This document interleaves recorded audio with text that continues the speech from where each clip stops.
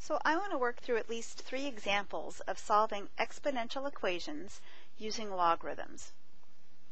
So I have a lead in here. So if f of x equals log base b of x, then f inverse of x equals b to the x. And the bases here, it's important that they're the same. So if two functions are inverses of one another, f and f inverse, then if we do a composition, f of f inverse, or if we do it the other way, so in this case we'd have log base b evaluated at f inverse at b of x, or if we go the other way, f inverse of f, so b raised to the f log base b of x. When you do a composition of two functions that are inverses, what happens is everybody cancels and x comes out. Okay, so I want to show you some examples, and I have a note here. Your answers may not be integers. In fact, most likely will not be. And I'll show you an exact answer and an approximate answer in case you want to know both. Okay? And I have a little story that I like to tell when I solve these. And it's a little goofy, but hopefully it will help you remember. Okay, so here's my first logarithm exponent equation. I am solving 2 to the x equals 15. So you might try saying, hey, well, wait a minute. If I can write that 15, if I can write the other side as a base 2 with a power, then I already have a strategy. But we can't. But maybe you're already thinking about what's close, and so maybe guesstimating what a good answer would look like. Okay. But since we can't find it easily, what I want to do is I need to bring this x down in front. Okay. So here's how. Okay, here's the story. Are you ready? So I need to rescue the Princess X, and she's held up here in the balcony of 2. Okay. So in order to break her free, bring her down from the balcony, I'm going to use a battering ram. And my battering ram, to break through the portcullis, is made of a log. And it's most effective if my log has the exact same base, as the base of the balcony. So this has a base of 2. So if I apply a log base 2 to the left-hand side, it's like matter and antimatter. They're inverse functions. They exactly cancel, and what happens is the princess falls down to the ground to be rescued. Now, you should be a little concerned. I had an equation, in black, and I just applied a log to the left-hand side.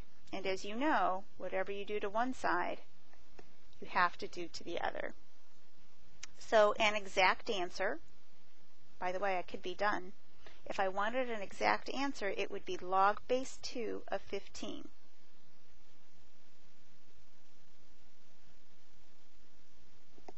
Okay. If you wanted to approximate that answer, we'd have to use a change of base property. So in your calculator, you would have to do natural log of 15 over natural log of 2, or common log, either way.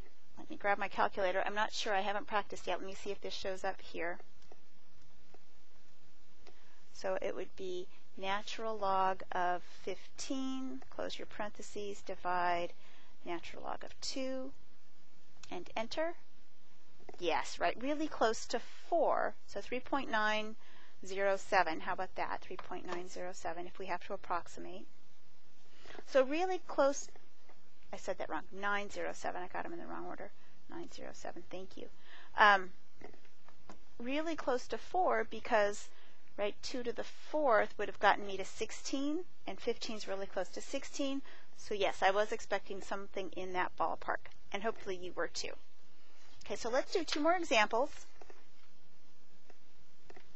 So 3 to the x plus 2 equals 14. So again, here's the princess up here in the balcony. She has a different base this time, And there's this plus 2 hanging out on the same side. Right? So this is sort of like the guards, right, out in front. And first thing we have to do to get to the princess is, right, we have to peel off everybody else who's around her. So the guards outside, so I'm going to subtract it from both sides. Get rid of the guards. So now I have 3 to the x equals 12.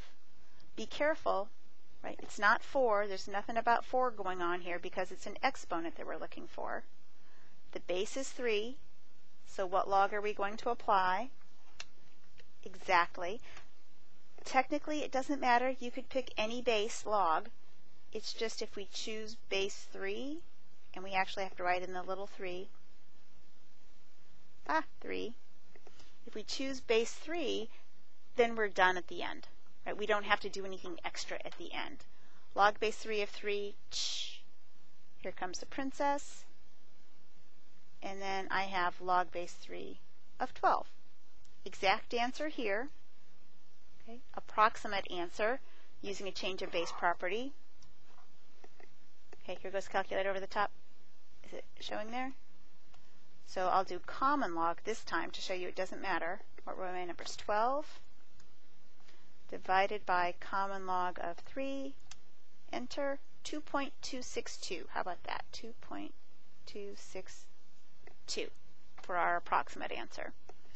So 3 raised to the 2.262, blah, blah, blah, blah, blah, gets me to 12. Okay, this last example, I've switched it up a little bit.